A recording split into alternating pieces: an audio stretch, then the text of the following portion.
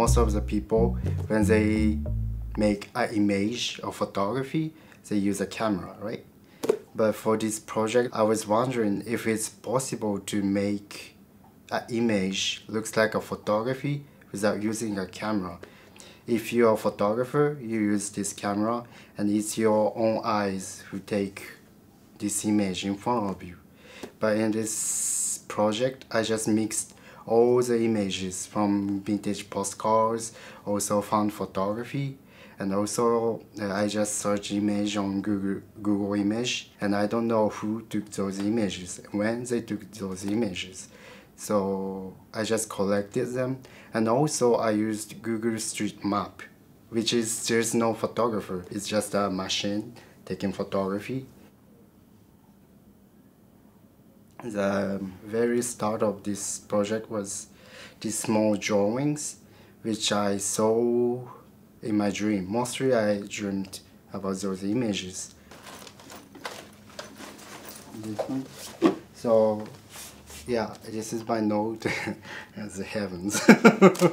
So I just, there's an image like this, and I wake up and I just note. I just need to, this is my camera actually. So this is how I remember. Why it's black and white and it's kind of rainy and really heavy mood? Because I was creating this project, it was in Lille. Well, it was really horrible, honestly, because I could not speak French at the time, so it was really hard to communicate with people. In Japan, in our society, something personal, we don't show them. So I rarely see those found photographers, but in France, there were a lot of them, and also postcards. And if you turn the postcard, there's a words, really intimate kind of words, but you can buy it for €1. And I thought, that's funny, because in this way I can meet people.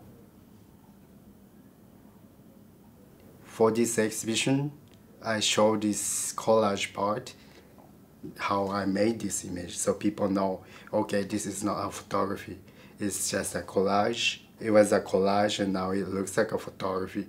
I really wanted to force you to see each images, because more you see, more you find some details, and you try to lead something from those strange black and white photographies. You just get lost because you don't know what you are looking at. And so actually this book is all about that, because if you're in a bookstore and you only have, let's say, 5 minutes, and you need to really hurry to select your book. So mostly people do how they see images is like this, but in this book, if you do this, you won't see any image. There's no photography, you cannot see any images. Every time you need to open, because you really thin paper, so carefully open it, and there's an image.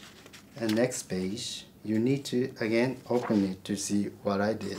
And now you can try to think how I did.